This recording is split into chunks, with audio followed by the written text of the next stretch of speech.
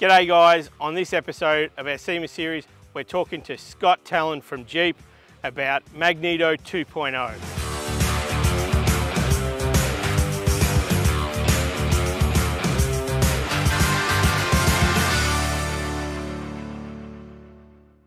Hi guys, on the Jeep stand here with Scott Tallon, the man, Mr. Jeep brand in North America. Yep. And we're with Magneto 2.0. Yeah. So, yeah, tell us about that, but tell us about the direction and what's going on. Yeah, so really interesting. This is Magneto 2.0. This is a concept that we brought to Moab for our Easter Jeep Safari celebration every year. And what's really neat is this is 2.0 because in 2021 we took the first version of Magneto to Moab. What makes this really special is that we really took it to the next level. And this is really highlighting the capabilities of EV in that off-road space. You know, Jeep has been a leader in the off-road space for, well, 75 plus years now. So, for us to take it to the next level as we go through this transformation of electrification, this allows us to kind of highlight what are those capabilities. So here for 2.0, we've got 2 electric drive motors driving Magneto 2.0, making a whopping 850 horsepower, which is just unbelievable. 850 pound-feet of torque, which, as you know, off-roading, torque is key, right? And you want it at low RPMs. And the great thing about electricity and EDMs is that right off of idle, you've got 100% of that torque available. So also what's new for this year is that we've now upped the ante on the wheel. So now we're running on 40s this year. So we upped the ante on the wheel and the tire package.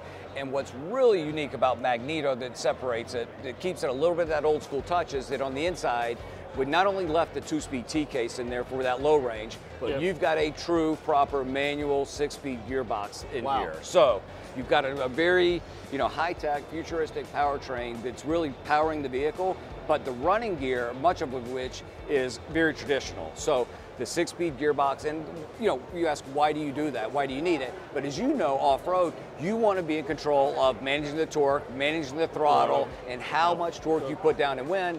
And there's no better way to do it than with a manual gearbox. So we kept all that intact, and from the inside you would look that this is very much, looks like a Wrangler from the inside. It looks very standard. Very, very standard, but it's anything but. And so the amazing thing is that, it's great off-road, but the on-road performance, as everyone knows with EVs, allows for phenomenal performance. This Magneto is capable of 0 to 60 in 2.5 seconds. 2.5 seconds. And we're talking miles an hour, we're not talking kilometers. No, those miles per hour. Not sure why you would ever want to even attempt it, but the fun factor is just off the charts here. But what this does is it really showcases, it really foreshadows where we are headed in the future. If we were going to continue to be a leader in this space and off-road, we know electrification is going to be a piece of it, but how we leverage it to improve our capability, along with the efficiency, we know is going to be key in separating us. I mean, I've got so many questions. I can see this thing's being used and it's being wheeled. I can see the marks on the tires, and there's a few other little marks and touches on it. And I've driven it a number of times off-road, and it's really just amazing. It's a weird feeling. You get in the Jeep and you hit the start button like you normally do, and nothing starts. You hear a couple of buzzing, and there's some electrical noise, but that's it. You put it in gear, push in the clutch, put it in gear like you normally would, release the clutch. Very traditional. There's no noise, but you're getting that direct feedback. The pickup is really natural. It's a really natural pickup for the clutch, and then just go through the gears as you normally would. It's just a lot of fun, and it's in pure silence too. But having the horsepower, you could just start off in 4th gear. Easily. With easily put it in 4th gear, just let up the clutch, very little throttle, and it'll just pulls right away. Wow. I've obviously seen the photos and seen a little bit, but seeing it in person, she's definitely something that's to be admired. It is, and it's just, again, we're excited about Magneto 3.0 and really how we move this into the production space, right? Because that is going to be the future. I think our 4xe technology is a really good space for where Jeep is transitioning. We've coupled a gas engine with 2 electrical motors, 2 EDMs. Yep. And there, you've got 470 pound-feet of torque. Again, extra torque at that low speed RPM. So not only is it a more efficient Wrangler that's in market today, but it's also more capable. So we didn't set out just to make it more efficient. It had to be a better Wrangler at the same time. So we probably could have had a plug-in 10 years ago. It would have been a really good hybrid, but it would have been a really crummy Wrangler. So we really, as we developed the JL, it was dedicated, you know, from the very beginning that we were going to electrify that platform, but at the same time improve the capability. So is this thing running in lockers still, and disconnecting sway bar and disconnecting sway bar, front and rear lockers. Again, this is the king of capability. So this is in the EV space. So this is basically a Rubicon that's just been taken to that next level.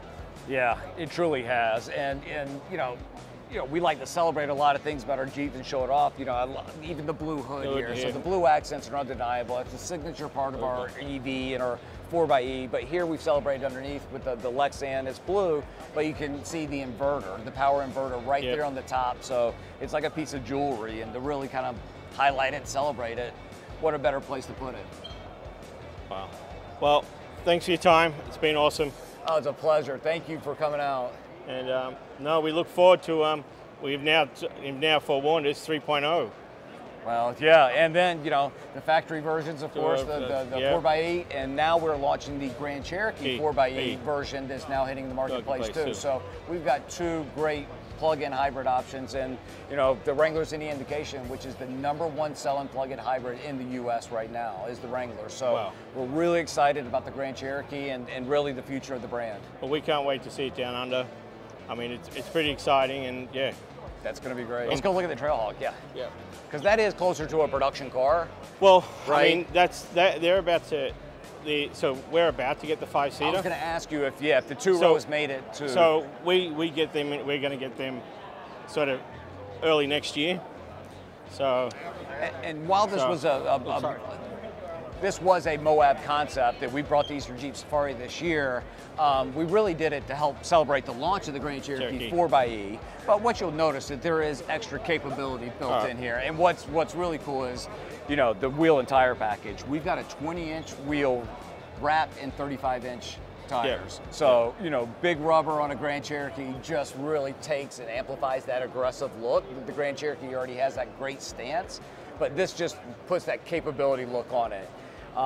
And being our Trailhawk model, it's always our most capable model. So you'll notice on the front of the vehicle, we've got, you know, recovery hooks on the front and the rear vehicle, both highlighted in the surf blue to celebrate the electrification piece of it. But again, very much like the Wrangler 4xe, you've got a 2-liter 4-cylinder engine, made it to 2 EDMs with a 17.3 kilowatt-hour motor. Over 25 miles of all-electric range, and again, allows the owner to manage how they want to use that electricity. So they can leave in automatic mode and let the Jeep manage it and find the most efficient way to get you from point A to point B. You can go into all-electric mode and just pure electric until the battery's depleted, then the gas engine will kick on.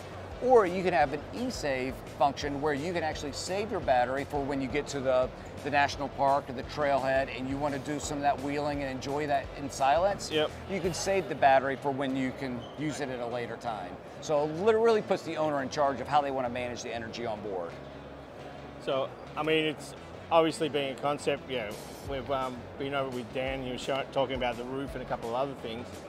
But I mean, in a whole essence, this is pretty much not far from the production model, no, except for really the wheels and tires and some other special accents, but you know, it is the Trailhawk. So what you get with the Trailhawk, obviously the recovery hooks, but underneath it, what you don't see is that, of course, we have air suspension, so to give you that extra ground clearance. You know, we have 2-speed TK, so you've got 4 low. You've got a full complement of body armor and skid plates to protect all the critical components underneath. And for the first time ever, we have a sway bar disconnect in a Trailhawk on a Grand Cherokee, much like the Wrangler. So for that extra articulation, that's very important, as you know, off-roading, to get that extra articulation, we now have a sway bar disconnect standard on the Trailhawk. That's just more traction, so no, that's fantastic. And I mean, you've got the facelift, the capabilities, it's just, I can't wait to see it down under. No, can't wait to ship them down under. And we really think everyone's going to be as excited as we are. It's really, again, striking that balance of you know, the premium side of what a Grand Cherokee is, truly the capability, but taking this unique model that's special to us and really special in the marketplace and really showcasing what the 4xe technology does for the vehicle. That's fantastic.